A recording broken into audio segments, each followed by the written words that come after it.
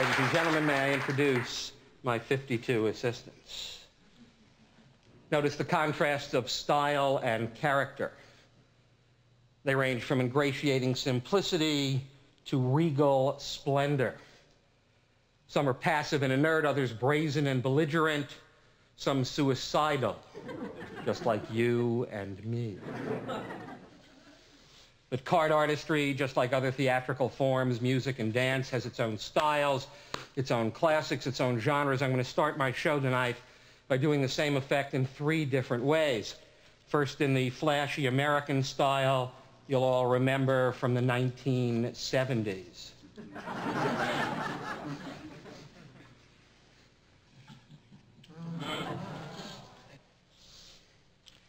Well on my way to the luckiest night of my life. Now the same effect as you might have seen it performed by a European.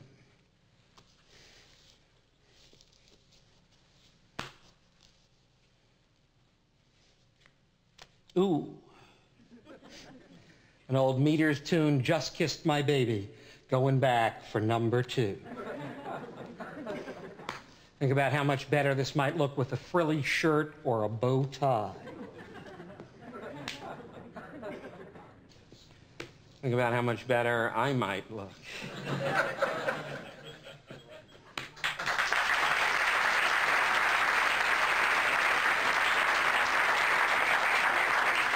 Now the same effect as you might have seen it performed in a drawing room, very much like this one at the turn of the century.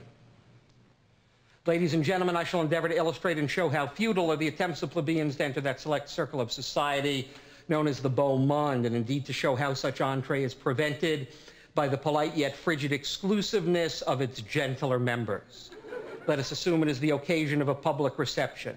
Our table the hall, our deck the common herd, and we would fittingly select the 4 queens as representing the feminine portion of the smart set. Now, as would naturally be the case, I shall besiege these high-strung patrician ladies with attentions from the lower orders, which these next 12 cards shall represent. I shall start by placing 1, 2, 3 commoners on Her Majesty, the Queen of Hearts. The next 3 outsiders on the Queen of Diamonds. And though the mention or notice of all these suitors is equally abhorrent to the Grand Dames, I shall treat them alike by placing on the Queen of Spades 1, 2, 3 more rank outsiders. Finally, the last 3 who have been closest to the bottom, therefore least crowding and most deserving to proffer their homage on the Queen of Clubs. Ladies and gentlemen, as you have seen, I have brutally taken advantage of these tenderly nurtured and unsophisticated young creatures by placing them in positions which must be extremely galling to their aristocratic sensibilities. Can they endure? Can they endure? Yes. Yes. Indeed they can.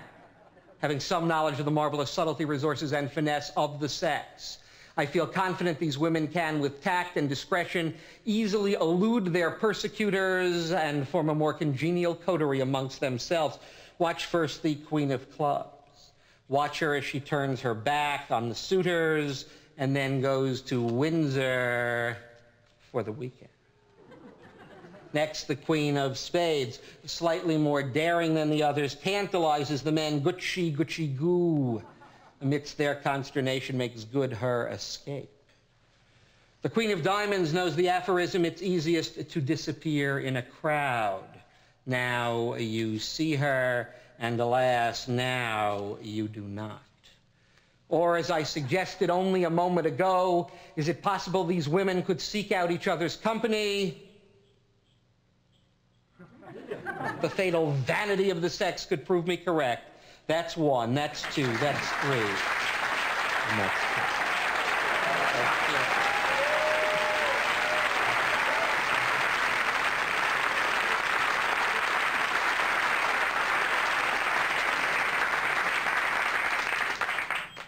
Booze and the blow-ins cop the lot. Anybody have any idea what I'm talking about? This is the refrain from a 15th century poem. A poem by Francois Villon. It says, no matter how you earn your money, you're unlikely to keep it, whether you hustle or swindle or con or cheat, because in the end, booze and the blow-ins, wine and women, take it all. Suppose you screeve or go cheap jack or fake the broads or fig a nag or thimble rig or nap a yak or pitch a snide or smash a rag.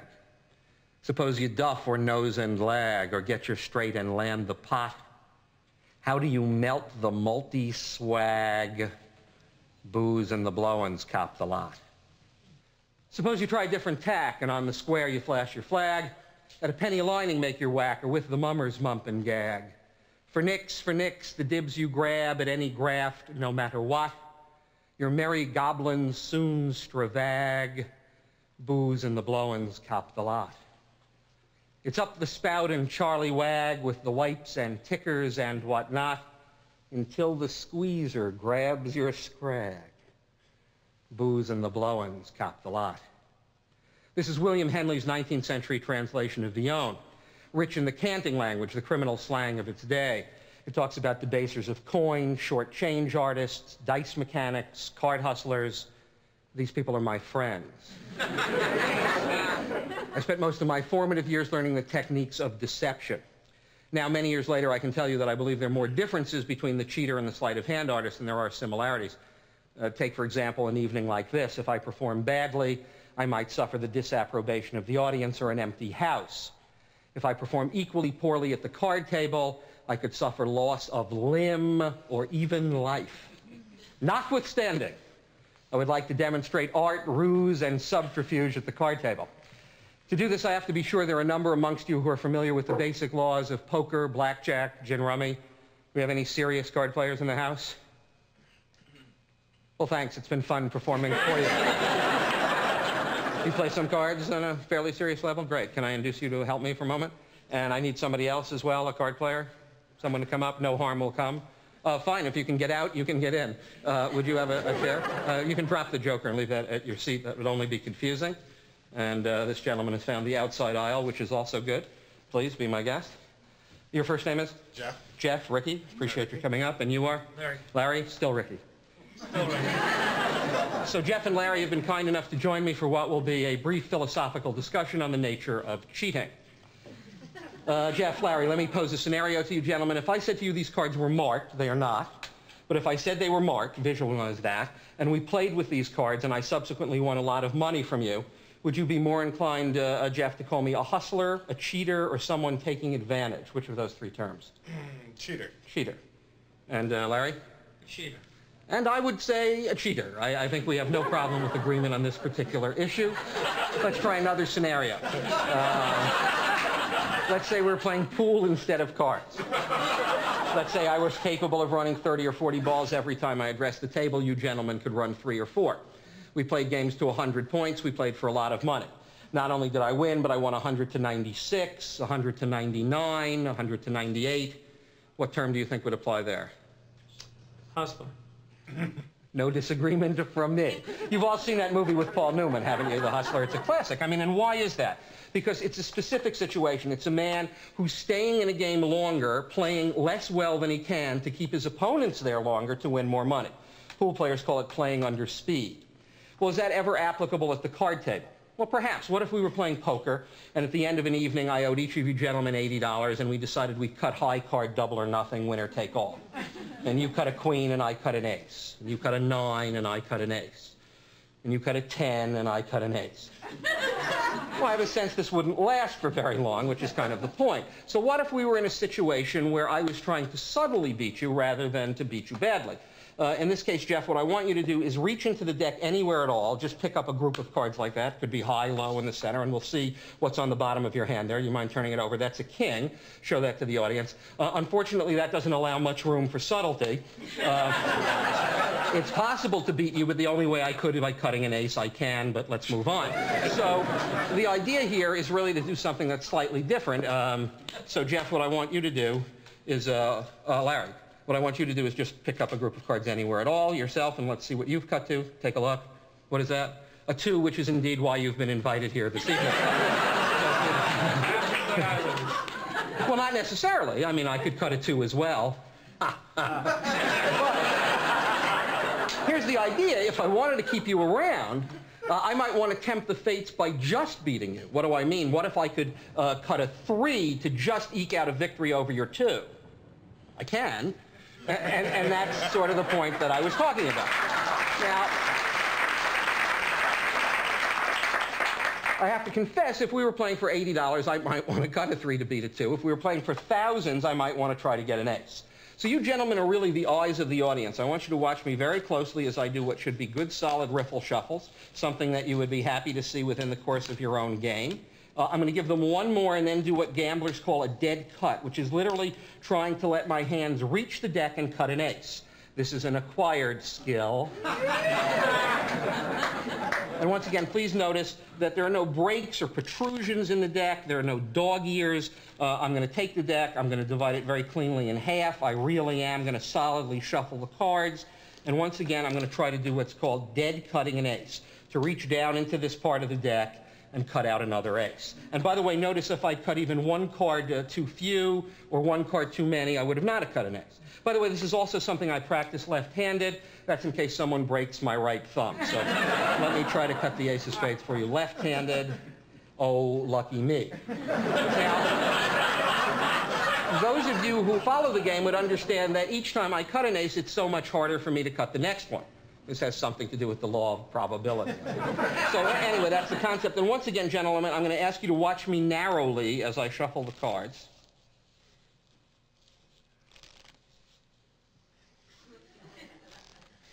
And Jeff, I'm going to give the deck some cuts. At any point while I'm cutting, would you say stop? Stop. That's good.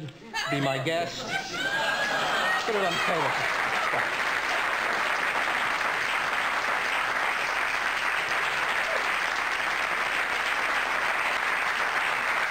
You gentlemen have been doing very well. Can I induce you to stay for the postgraduate lecture here? Thanks.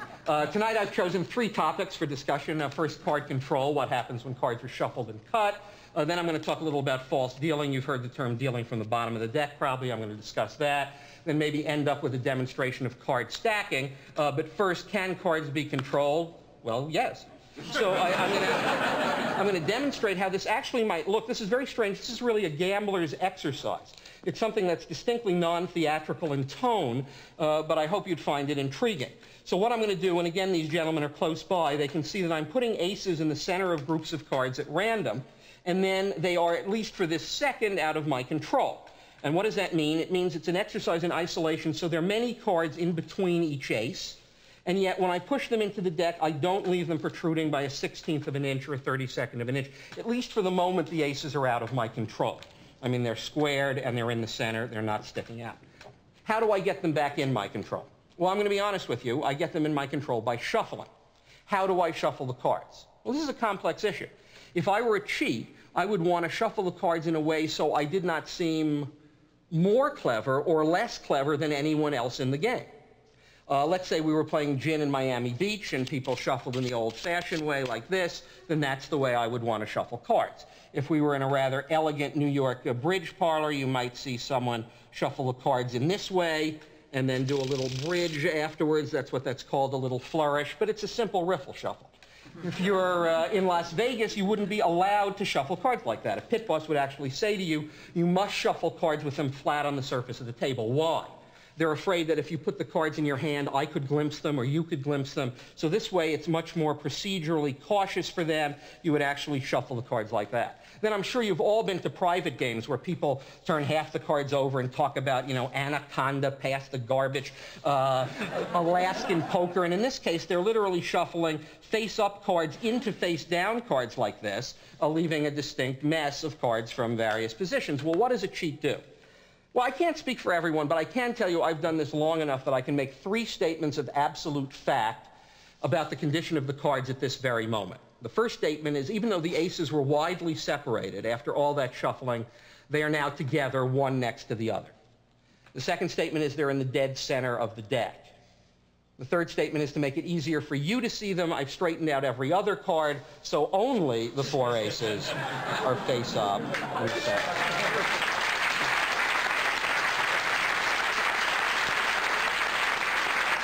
So that's an example of card control, albeit a flamboyant example, but nevertheless. So how do you deal with this in a real situation? Let's say we're in Miami Beach, we give an overhand shuffle, we're now going to play some gin rummy, and now this should look serious and above board. 2 hands of 10-card gin. Turn over a knock card. Do you play a little gin? Good. What I've tried to do is deal my opponent a solid gin hand, but more than 30 unmatched points. So take a look with me and see if we've been successful. And you can see that there's a meld here and a meld here, but 2 kings and a 10 and a 3. That would be 33 unmatched points. I know this is a little technical for some of you. If you don't play gin, by the way, this is gin. That's the 9, 8, 7 of diamonds, 5, 5, 5, 5, and the 8, 7, 6 of the spades. I win. So, let's try some 21. I'm sure you play a little blackjack. Now, remember, if we're going to play 21, you're going to see me shuffling like you would in a Vegas casino. You'd see these strip cuts. I'm going to be like the house, which means I'm going to stand on 17 but hit on 16. You can make any choice you want. I'll even show you what I have. I'll stand. You're going to stand, okay. You have 18. I have 16, so I have to draw. So I'd be looking for a, well, 5 would make 21. Just like Vegas, huh? So, that's 21, sorry. Let's try another one. You could split on 5s, but it's much better to double down if you happen to have a pair of 5s, Larry. So, so that'd be 17 for you. And I won't get 21 every time. I have 8 and 5, or 13 and 6 would be 19, enough to eke out a minor victory. Let's try one more over here. Oh, I'm sorry, I gave you 3. Well, some casinos let you double down on a 3-card 11. Oh, I'll double down. Yeah, that's not a bad bet. Let's see, that's 17 again, and I have 10 and 4, 14, so I'd have to draw. Bust.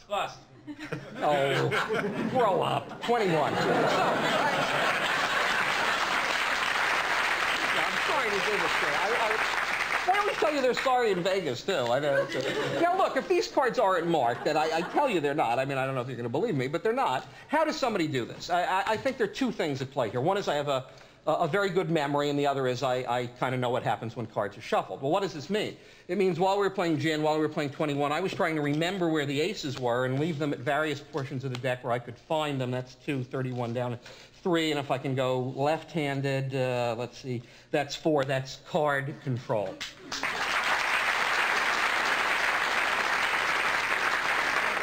We'll move on to the second phase here. I did tell you that I talk a little about false dealing. You've heard the term bottom dealing. Second dealing, is that something you've heard of?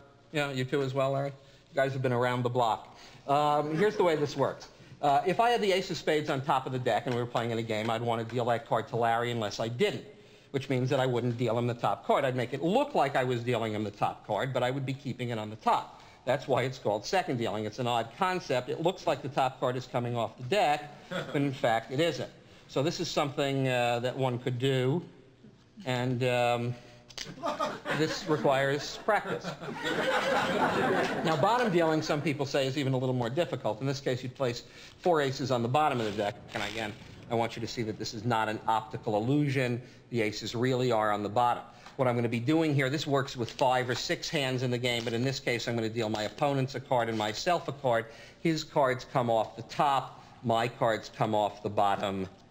This is cheating. Now, the most elaborate form of false dealing is something called center dealing. This was literally unheard of 70 years ago. It's almost never been seen. And well, I'll actually tell you about its origins. In 1933, 2 men who I believe were the greatest card handlers in America, a man named Charlie Miller, who is living in El Paso, Texas, and a man named Di Vernon, a Canadian living then in New York, received a phone call from a mutual friend. And this guy said, there's a fellow out here in Wichita who can deal from the center of the deck. These 2 men hung up the phones, packed their bags, and left for Wichita. Well, what made 2 grown men travel so fast and so far? I'll try to explain in layman's terms. If I were going to deal 4 aces from the bottom of the deck in any normal game, bridge or gin or canasta or poker, I would ask the person on my right, in this case Jeff, to cut the cards. So if the aces were on the bottom, you would be cutting them into the middle. So before I could deal them from the bottom, I would somehow have to nullify your cut. Now, this is possible. I could do the hop, the pass, the shift, saute, la coupe. But these are difficult maneuvers. And they're especially difficult because everyone's staring at your hands at that important part of the game. If instead I could leave the 4 aces anywhere in the deck and deal them by feel, this would be an enormous advantage. And that's why Charlie Miller and Vernon went to Wichita. And they knew the name of the man they were looking for was Alan Kennedy, but they didn't know where he lived. So they went to gambling joints, pool halls, bowling alleys. They wound up having a very frustrating week, and they were actually unable to find him. They were packing their cars to go home when Vernon noticed a little girl eating an ice cream cone with obvious pleasure. And she tripped and it fell to the ground. And being a gallant soul, he gave her a nickel and she came back with another cone, smiling. And he said, "Little girl, do you know a man named Alan Kennedy?" And the girl said, "Sure, mister, he lives up the road a block and a half." And that's how they found Kennedy and saw the center deal. And Vernon loved to tell the story when he was in his 80s. He'd always kind of lean back and say, "Yes, and the little child shall lead them." So with that thought in mind, a demonstration of the deal. You can see what I'm doing may look odd in one sense because I'm putting the aces in the deck face up. Why am I doing that? Because it's a demonstration. If we were in a real poker game, obviously the aces would be face down, but this is a case where I want you to see me cheating. And what I'm going to do is give a little shuffle and then try to sense where those aces are as I deal them. There shouldn't be any directly near the top or near the bottom. Let's say we're playing four-handed. We'll make it five, a little more theatrical. I would be dealing out 5 hands, and I'd be trying to get the ace in my hand. Now, you could see there was no ace on the top. So in that split second, I choose not to take the top card and somehow dig below the deck to where I feel an ace. You see if I can do that one more time, and one more. And if I can, that would be false dealing.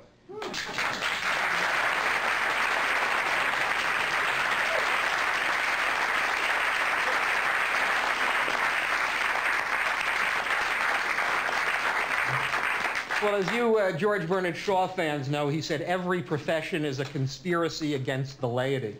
Jeff, I want to thank you very much for helping. Larry, a nice hand for these fellows. Thanks so much.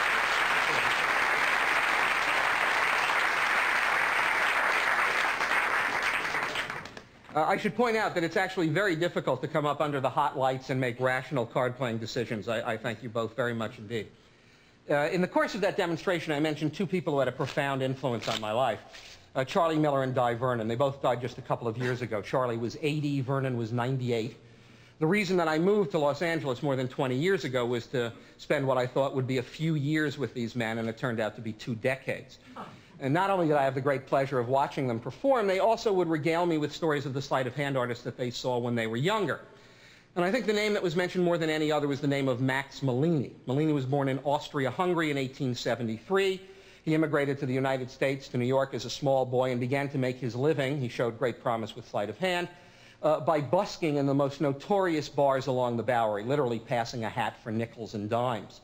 And he got so good at this that he was ready to branch out. And in 1902, he went to Washington, D.C. He had no advanced bookings, but as luck would have it, the first day he was in the Capitol, he noticed Mark Hanna on the steps of Congress, very prominent senator of the day. There was much less security than there is now, and he literally ran up to Mark Hanna and suddenly swooped down and bit a button off his suit coat. And before people could grab him and take him away, he made one of those magical passes, and when the senator looked down, the button was now sewn back perfectly in place. So instead of being arrested as a lunatic, he received a lucrative engagement, and his career was made. But since this show is devoted to playing cards, I'm going to show you a concept that Mellini invented around the turn of the century. And the idea here was that more than one person would take a card during the course of an effect. So I'm actually going to step into the audience. You don't have to join me on stage. And I'm going to ask a number of people to take cards. If for some reason you don't want to help, that's fine. If you do, that would be great. I'll ask the woman on the end. You don't have to get up, but if you just say stop at some point when I put these in front of you, and if you'd actually look at that card and try to remember it. I'm going to ask the gentleman next to you to remember it as well. Otherwise, I'd have an effect with no plot. So you will remember that card. And as a gentleman with a mustache, would you also say stop for me? Stop. Okay, and that's one for you. Good. And, well, you've done yeoman's work already, Larry. The woman sitting next to you, if you don't mind, would you say stop? Stop. Good. That's one for you. And if you'd help try to remember that. And perhaps this gentleman with the tie. Thank you. Stop. Good. One for you. And the gentleman on the aisle. Stop. This one or the next one? The next one. The next one, that's fine. So I've had a number of cards selected. I was just thinking that also a pleasure living in Southern California is I've gotten to know Ozzie Mellini. This is Max Mellini's son, who's now a retired businessman. And a while ago, he told me a story about his father that I'll share with you. It seems that many years ago, Mellini was asked to perform for Governor Brown of the Philippines. And Governor Brown, knowing that Mellini was Jewish, decided to play a joke on him. And at a very important dinner, he served him an enormous roast pig with an apple in its mouth. And Mellini looked at this pig uncomfortably for some time and then took out his table napkin and covered it. He paused for the requisite dramatic moment, whisked the napkin aside, the pig had completely vanished, and the cooked chicken was in its place. Fortunately for me, this show is devoted to playing cards, so I'm not obligated to conjure with poultry. Which means that I have to ask you to take a card. That's all I do in life. So would you be so kind as to just say stop at some point? Okay. And if you'd remember that, and the gentleman behind you would help, would you remember that card as well? And if I can ask this gentleman to also say stop for me? Stop. Okay. That's one for you. And the gentleman next to you, if I can get you to say stop. Stop. Good. Please remember that one, and you as well. Yes? Stop. Good. I think that's enough. Well, I shouldn't prejudice rows further back than the first. I see a gentleman with a tie in the second row. Can I also get you to say stop? Stop. Okay. And one for you. A firm stoppage, I might add. So I've had, I don't know, 11 or 12 cards selected. I'm going to shuffle the cards and try to find those cards again. Actually, I have to confess at this point during the show every evening, I wonder what it would be like if I didn't find those cards. Just a thought. So, the woman on the end, if I can get you to actually mention your card out loud. The 8 of hearts, I'm going to try to find it in mid-shuffle. That sounds odd, but look, one card has stopped halfway in the shuffle deck, and fortunately, at least for me, that is the 8 of hearts. Let's see, who took the next card? Would you be so kind? 7 of hearts. The 7 of hearts.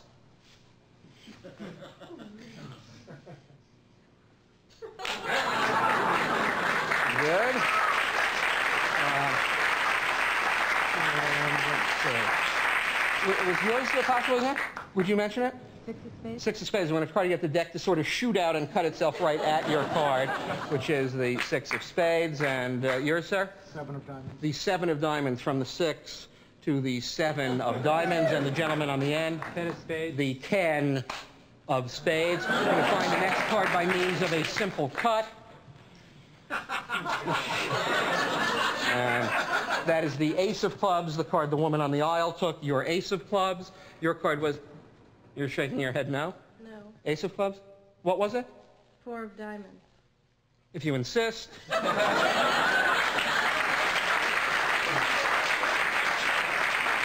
I'm looking for a little sympathy. You give me nothing. Play the chill for me. Icy. No, fine. You took one, I believe. Would you be so kind as to mention it for me? Jack of diamonds. Jack of diamonds out of the deck into my hand as if propelled. Jack of diamonds. I'm going to try to find yours in the South American or karaoke fashion, if you'd be so kind as to name it. Ace of hearts. The ace of hearts. Let's see. Good. You haven't forgotten yours, I trust. What was that? 9 of clubs. The 9 of clubs, the last card. Yeah, you didn't take one, did you? Were you? Oh, in the second row. What was yours, sir? 6 of diamonds. 6 of diamonds. Well, I'll have to find both of them. 9 of clubs, 6 of diamonds.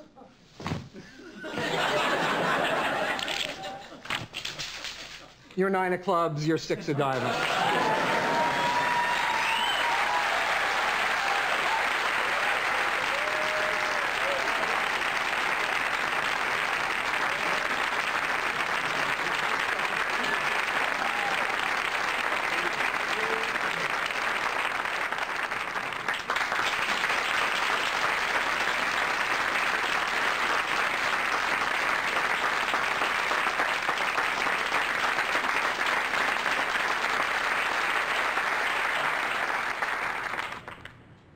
How many of you are interested in astrology? Well, there's the rousing response I was hoping for. I read in the newspapers that 71% of Americans read their horoscope. How come none of them ever come to the theater? I just made that up. You occasionally look at your horoscope? I only claim to be 90% correct, madam. Can I induce you to help me for a brief moment? Thank you. You'd have to have a chair. What's your step, please? Thanks. And if you would sit over there for me. I have to confess, that's perfect, that even when I do astrological experiments, I also use playing cards. There's a surprise. So if you'd be kind enough to examine them for me, take a good look at them. And when you think they're okay, you can kind of spread them face down on the table. And please do that. And then slide out a card from the middle somewhere. That will be your card. Don't show it to me. I would like you, however, to write your name on it. Do you have a felt tip pen? I do. So I'm going to turn around. When I do, I want you to write your card not on this side of the card, your name, but on the other side. Just your first name and very large letters would be helpful, okay? And then I'm going to ask you some questions, and based on the astrological significance of those answers, I'm going to determine something about something. Have you done that so far? Almost. Almost. Take your time.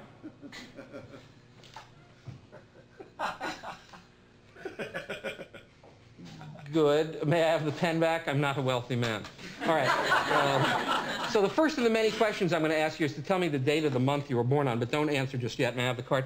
I'm going to ask you for the date of the month, which means I don't want the year, and I, oddly enough, don't even want the month. So if you were born on the 15th of March, you'd say 15. So what date would that be?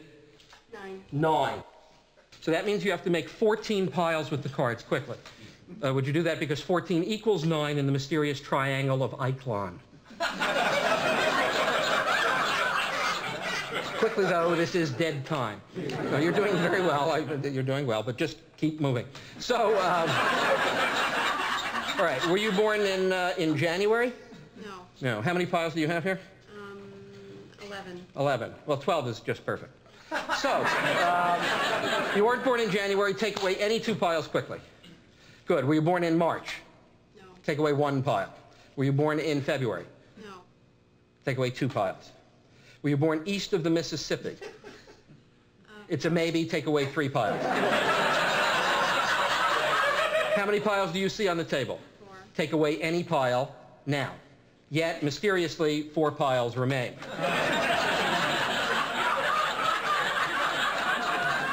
Do you read the classics? Take away 1 pile. Who killed Laura Palmer? Take away 3 piles. Were you born under a picture of Balzac? In that case, take away 4 cards. Ladies and gentlemen, by a strange process of elimination so peculiar, I myself am amazed. We are left with 1 card and my favorite phrase, 1 card only. For the first time, would you mention the card you selected? King of Spades. With your name on it, that's okay, I had no intention of finding your card. That would be much too easy. But you are in luck because I have the only mind-reading toucan in the world. The toucan will find your card. We'll go into the center of these cards and we'll find 1 card. We'll narrow it down and find 1 card. Contact, yes, right there. Your card, the king. The king? Is your signature there? No. Why not? Oh, a different thing. Oh, I'm sorry. This hippopotamus head will find your card. This hippopotamus head will move around and find your card.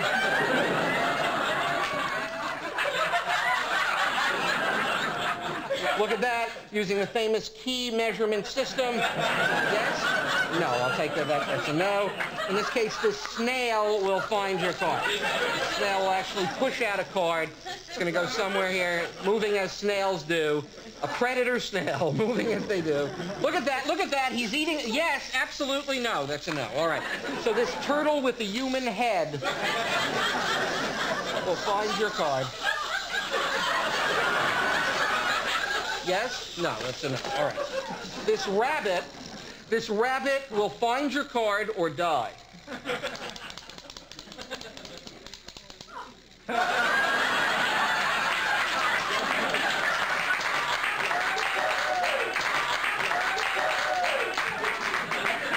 Would you be surprised if your card was in this can of peanut brittle? So would I. I've been doing this since I was 4, never once as the card. Ladies and gentlemen, there comes a time in every strange person's life when he must get serious. For me, that time is at hand.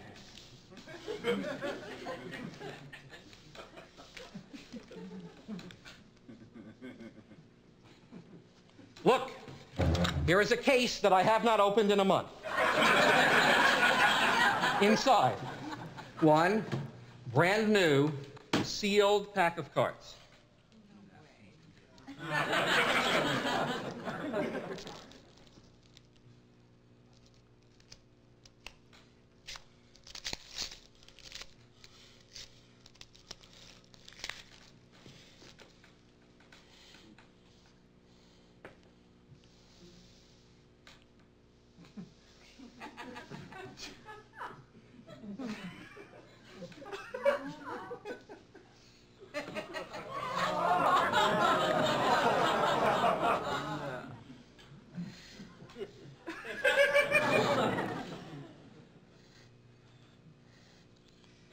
Is your name, by any chance, Erin? I would take this as a very good sign. And is that your name on the King of Spades? That's it. Thanks so much. Let me help you back up. Thanks so much.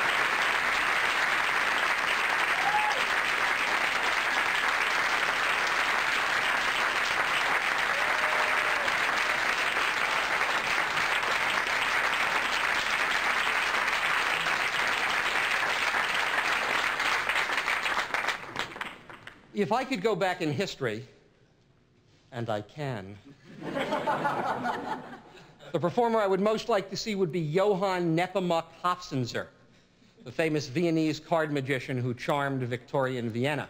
Do you mind if I ask you to shuffle these cards as I chat for a moment? Dr. Hofzinser opened up a wonderful theater in Vienna. I actually have a card de visite of the doctor here. You can see that he's in a rather strange Napoleonic pose. I'm going to ask you to hold this, but gently. It's one of my prized possessions. And if I can also get the cards back from you. Hofzinser opened up a theater in the mid-years of the 19th century in Vienna, and he charged 20 golden ducats for admission. That's more than a common laborer earned in a year, just to see sleight of hand in a theater about a third of the size that we're in. Since you were also kind enough to shuffle, would you say stop at some point while I'm moving these cards like this? Okay, that's fine. I'm going to ask you to take that card in your own hand and show it up to a number of people. In 1851, at a state dinner, Dr. Hofzinser was present, and also at this particular dinner was a beautiful woman that none of the other diners had ever seen. And someone sitting next to her said, "My dear, you have lovely teeth." And the woman said, "Thank you, let me show them to you." And she called for a goblet, and one by one took the teeth out of her mouth and placed them in a glass, which was then circulated to the rather confounded diners. At one point, the glass wound up in front of Dr. Hofzinser. He covered it for an instant with his hand. When he lowered his hand, the teeth had vanished from the glass. He pointed to the woman who, with a dazzling smile, showed that they had returned to her mouth. It was in that way that he introduced his wife, Wilhelmina, to polite Viennese society. Hofzinser asked for all his props and effects to be destroyed at the end of his life. He thought he had no worthy successors, and if not for a German lawyer named Otto Fischer, this would have happened. But Otto Fischer painstakingly tracked down the early students of Hofzinser, a man named George Heubeck, another named Karl von Papeschel, and collected the material in this volume. So it's really because of Otto Fischer that I'm able to perform for you my favorite of his many experiments, one which Dr. Hofzinser called Everywhere and Nowhere. Can I see the hands of the gentleman who selected the card, please? In the second row. And actually, I'm going to give you some cards and ask you to return it somewhere in this portion. Don't let me see it. And give them one final cut or shuffle if you'd like. And also to drop that here. Fine. And I actually am going to take the card de visite from you as well. And I must also confess that I use this photograph of Dr. Hofzinser in the proceedings. It makes it much harder to do this under the rather baleful glare of the doctor, but it shouldn't affect your enjoyment in one way or the other. So, if the gentleman would concentrate on the card, don't say anything, but do concentrate.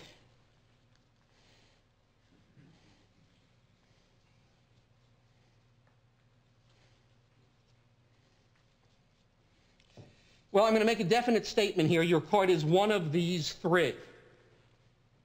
Apparently not the rousing denouement you were hoping for. Well, what would Dr. Hofzinser do in this situation? Well, he said that the most powerful magic on the earth was the power of a woman's gaze. So I'm going to ask that gentleman to point to a woman close by you who, from their seat in the audience, can help me complete the experiment. Would you do that for me? You're gesturing to the person at your side. For the benefit of those behind you who can't see your gaze, with your voice, would you identify for me, select one of the cards closest, in the center, or furthest away? Any one of those three. The center. And I'm going to ask you to stare at that card, and I'm telling you, if you do, it must be the card selected by the gentleman. So would you stare at the center card? Thank you. And you, sir, would you name the card which you selected? Two of clubs. Good. This is the two of clubs.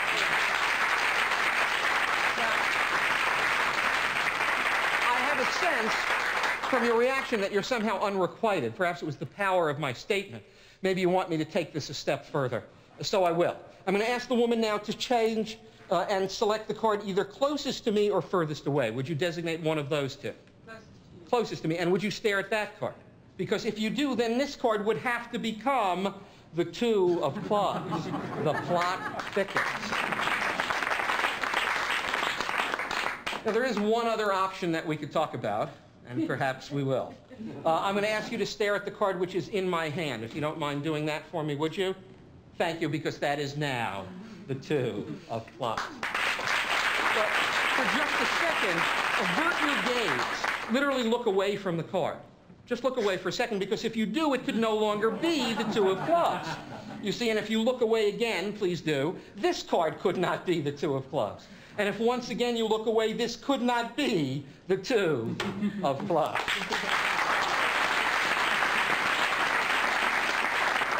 So you've witnessed an experiment from the 19th century, an experiment called Everywhere and Nowhere.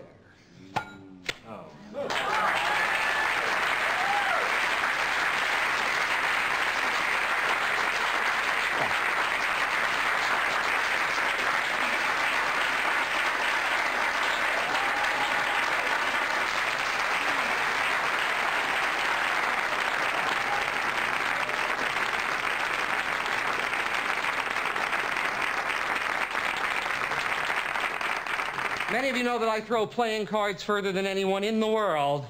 Thank you very much. I'd like to demonstrate my unusual skill for you this evening, but unfortunately this theater is much too small. Consequently, all I can really do is speak about the advantages of cards over more conventional weaponry. First, they're inexpensive. Secondly, if you're good with them, you can make a small fortune before the actual attack. Third, there have been no convictions for carrying cards as a concealed weapon. If you are, for instance, attacked by a door, you could kill the door, but I know what you're saying. You're saying, sure, this man throws cards with incredible speed and uncanny accuracy. But can he throw a card and have that card returned to his hand, a simulacrum of the Australian boomerang? But I know what you're saying. You're saying, sure, this man can throw cards and have them returned to his hand, a simulacrum of the Australian boomerang.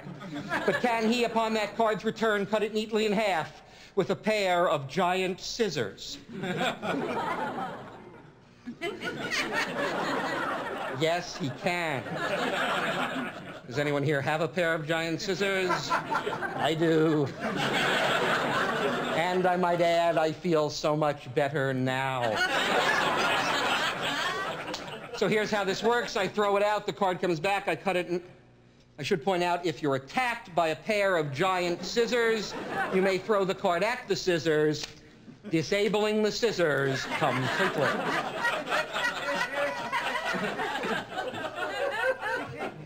But for those of you who prefer skill to verbiage, apparently all of you, I will throw the card in the air and upon its return cut it neatly in half with a pair of giant scissors. Cut it neatly in half with a pair of giant scissors.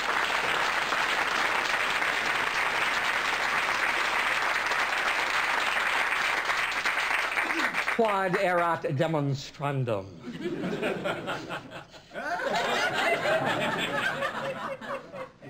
I will, however, go sans scabbard for the remainder of the show. Or as the Elizabethans say, go bear. But I know what you're saying. You're saying, sure, this man can cut cards neatly in half with a pair of giant scissors, but can he defend himself against plastic? This seemingly mild-mannered plastic duck once, on an otherwise festive night in Rio, took a small portion of my anatomy home with him. I keep him around as a reminder of how difficult life on the road can be. If you're attacked by a plastic duck, I suggest 3 methods of self-defense. First, the stare. This angers the duck. Next, the bold gesture. This infuriates the beast. Finally, I suggest firing a card at the duck. Yats! This kills the duck and serves as a healthy reminder to would-be hecklers. If you're attacked by an animal band or a band of animals, fire.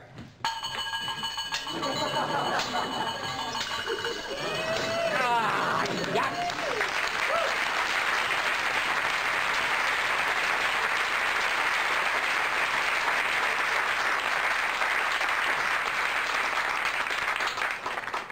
You're saying, sure, this man can defend himself against plastic. Can he defend himself against fruit? Ladies and gentlemen, I will not waste your time with complex pears or prunes. No, no, no, no, no, no, no, no, no. You guessed it, the most prodigious of household fruits, His Majesty, the watermelon. Out of season and dreadfully expensive. This evening, I will attempt to penetrate the rich red interior of said melon with a few perfectly placed tosses from the ordinary pack.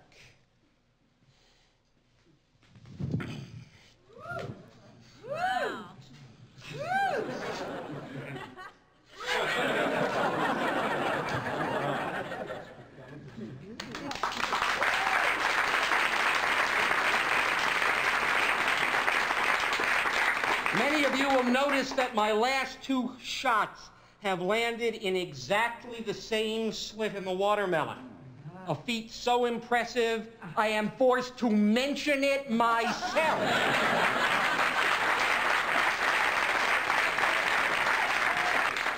No doubt the last time you saw this done was when Errol Flynn did it in Robin Hood.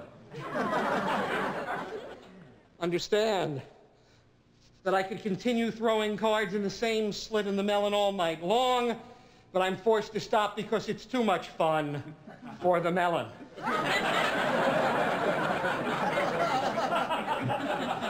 But I know what you're saying. You're saying, sure, this man can throw cards into the rich red interior of said melon. Can he penetrate the even thicker pachydermatous outer melon layer? Yes. No! Who the hell could do that? But, encouraged by your approbation, I could attempt to penetrate the even thicker pachydermatous outer melon layer. Watch me work. This scares the melon.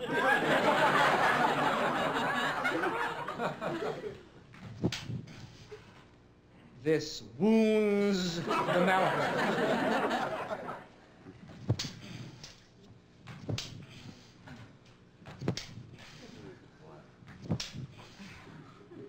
This pisses me off.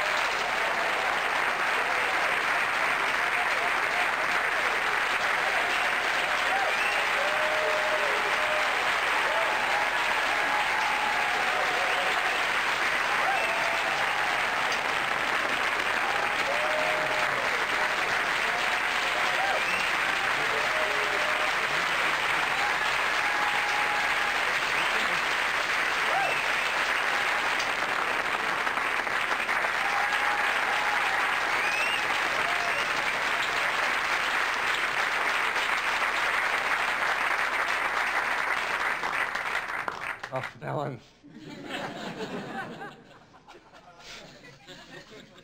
You know, until Johann Nepomuk Hofzinser called playing cards the poetry of magic, a conjurer's skill was determined entirely on his ability to perform one effect. That was called the cups and balls. There are many people who tell you it's the oldest effect in the history of magic. That on the tombs of the king Beni Hassan of ancient Egypt, there are representations of Nile magicians doing the cups and balls. I'm not one of those people. I will tell you the game was known to the Greeks and Romans, that Seneca wrote about it, that the earliest iconography in our venerable art, the famous planetary drawings of Ulm in the 15th century, do show cups and balls conjurers. The game has been played continuously for hundreds, if not thousands of years. With your kind permission, I'd like to end my performance this evening by showing you my version of this classic, which I call the history lesson. In 1584, Reginald Scott wrote the first practical treatise on conjuring in the English language, and in it he spoke about putting a ball under a common object, like a candlestick. He also said one might use a salt cellar, a bowl, or even a cup, and if the conjurer was clever, he could make the ball vanish and appear almost at will. Only a short time later, the game was played with bowls of china, played in the Orient. Anthropologists love the concept of independent invention. In Western Europe, it was played with cups of cheap metal like tin, which on occasion had the strange ability to seem penetrable. This evening, I'm going to use cups of spun copper, personal favorites for a reason I will not reveal. One of the things I love about this game is it independently exists in the genre of the gambler as well as the magician. This is a scene you may remember as the old three-shell game. On the English race course, it was called thimble rigging. In the language of the hustler, it might be known as the hinks, the dinks, the blocks, or the nuts. The idea that you'd either put a ball or pretend to put a ball under one of the cups, but the ball would appear where it was least likely. Once again, if I place the ball over here and I move this, moving these cups, you might think the ball was here, but it jumps to over here. One last time. This is why people have been known to lose houses and even clothing playing this little game. One last time, if I place the ball here and move that to here, the ball now jumps as well. Now, a conjurer would do this in a slightly different fashion. The conjurer would take the object, put it in his hand, make it vanish using a magic wand. Conjurers also cheat. They use many of these. Actually, the game was traditionally played with 3 cups and 3 balls. I'm going to show you an actual sequence of events from a 17th century bestseller called Hocus Pocus Jr. The idea here that I will cover the center ball with a cup and place one on top. Then I'll actually cover this and try to make the ball penetrate solid through solid, joining its mate below. Now that you know the sequence, why don't you follow it again? This time a ball penetrating through 2 solid copper cups. This method, a personal favorite of Matthew Buchinger, the little man of Nuremberg. He was only 28 inches tall. The cups obscured almost his entire body. Look, that's enough for 3 balls to appear below. Matthew Buchinger had no arms or legs, but he did have 14 children. The most famous man to ever play the game, the Italian Bartolomeo Bosco. Bosco appeared in the beginning of the 19th century. He cut an unusual figure on stage. He wore a black satin waistcoat, black velvet trousers. He made sure his sleeves were carefully rolled up.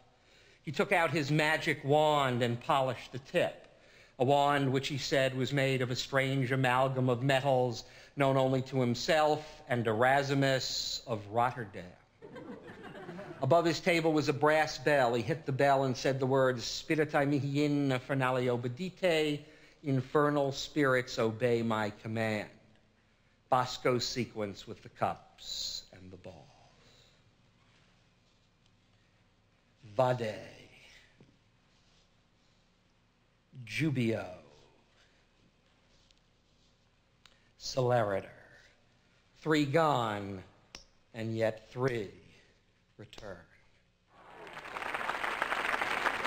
Bosco had only one contemporary rival, the slightly older Frenchman named Conus, who in 1795 announced that he would make his wife, who was 5'7", appear under one of the cups. Practice though I have been unable even to get married. Wouldn't even touch these with his hand. Actually, he said the only reason a magician used 3 was to confuse you. So he took 1 ball and placed that aside in his pocket. He took the 2nd ball and also placed that away. It still left 1 ball over here, but it didn't explain how this ball came back. Conus explained it. He said the magician did a feint. He only pretended to take the ball. Actually, what he did was to pretend, put his hand back, and then insinuate the ball under the cup. Conus said, "I do no such thing. When I place the ball in my pocket, it really stays there." How could it come back, and indeed where? Perhaps back to the 16th century. But many of you may prefer the game the way it was played in the Orient, with 2 bowls and 2 balls. Or you might prefer the European version with 3 cups and 3 balls. And if you have been paying attention, you know there would be 1 ball under the center cup, but now there are 3. And that's the way the game was played for another 120 years, until it was revolutionized once again by Max Malini, the man I spoke of earlier. Malini would take 3 glasses and wrap them in newspaper. He would take a cork from a wine bottle and cut it into 3 sections. He would take the 3 sections of cork and place them in his pocket. Then, fashioning an impromptu wand out of a celery stalk or an asparagus spear, he would tap the glasses and say, "Spiritai mihi in finale obedite," or anything else that came to mind. And that's the mystery of the cups.